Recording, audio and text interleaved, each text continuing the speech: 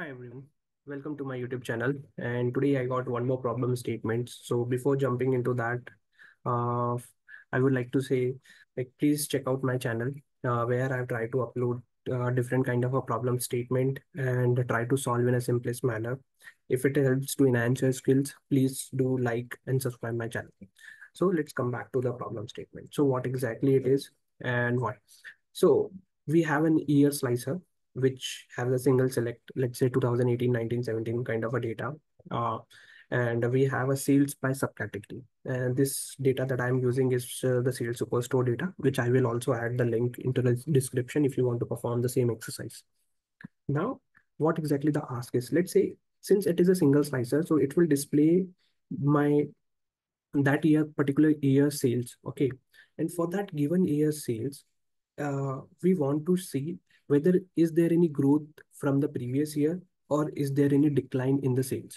So what I mean by this is, let's say for 2018 for phones, there is 104K is the sales value, but for 2017 there is an 89K.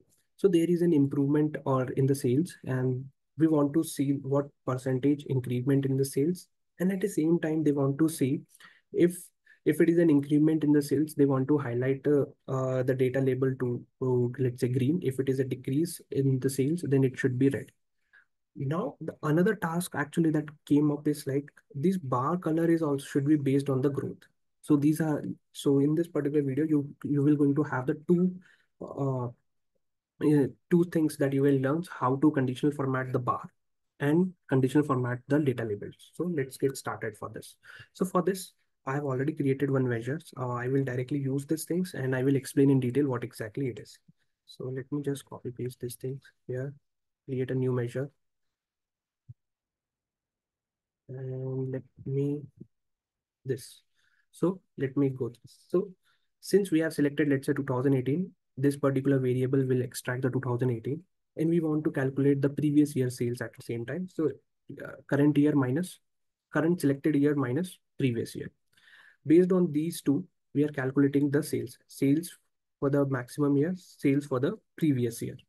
And then after that, if your previous year is, let's say if we have some previous year, for example, let's say we have data from 2015. If we are selecting 2016, then this particularly if condition will trigger and calculate the percentage.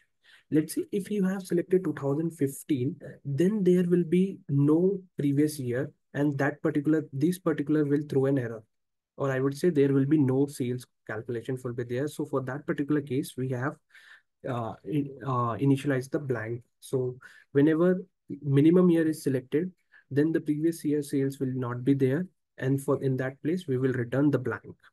Now, let's say if it returns the blank, okay, then there should not be any change in the sales value. Since let's say 2015 is selected, there is no data from 2014, so there is no change in the data. So whatever we have to display it without being getting any error. So it will display no change, and if there is any change, then it will be a growth value. It will be a uh, it can be positive, negative, both side. So let's hit enter, and let's use this particular feature in your data label section. So I have to go to this data label section. We have to go to the detail section. In detail section, we have to select the particular measure that we have created. So I have to go and select these things. If you see, we have the measure now here. Now here is the one thing that you have to notice is like it's in decimal places. It's not in the correct format. So what you can do for this, click on the measure that you have created.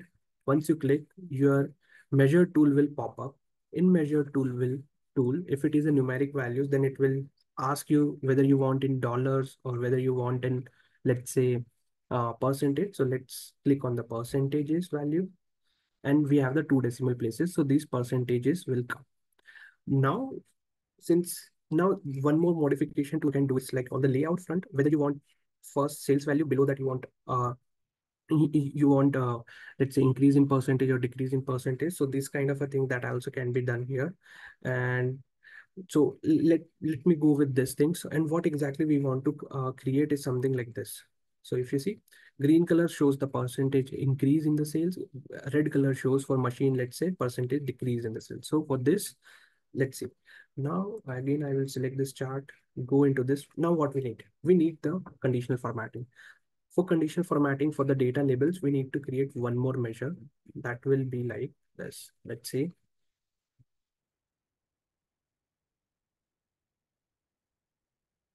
data.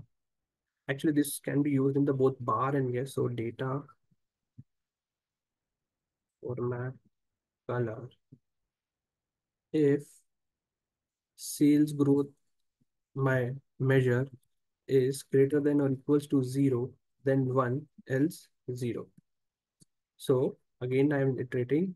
If the growth is positive, then return me 1. If my growth is negative, then return me 0. So let's hit enter. So let's go with the data label first. We will change the conditional format for this. So we have to again go to data label section. Here we have to go to detail section. And if you see here, the color section has the effects and the currently it is being having the default color. Let's go here, click on FX, then go to rules, then uh, color format data color. We have selected, we have to select equals to number. If it is equals to 0, which means there is a decline in the sales. So what we can do, mark it as red. If there is an increase in sales, let's say equals to 1 number, and then we can have the green color. So this has been done, and let's hit OK. So if you see, this has been marked as green and this has been marked as red. So whenever there is a decrease in sales, there will be red.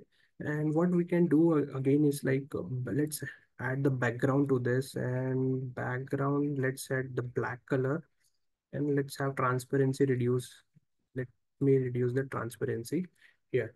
And what we can do here for values in data labels, we have to go to values and change the color to, let's say, white. This looks good. So for phones, this is the total sales and this is the total increase in the sales value. So what we can do is here again, let's change into thousands. It makes more sense. So for chair for 2018, there is a 93K is the sales value, and there is an increase in 13% from with respect to 2017. So this is how your storyline goes on. Okay. And let me do one more thing. Browse. Let me add the color, bit of formatting.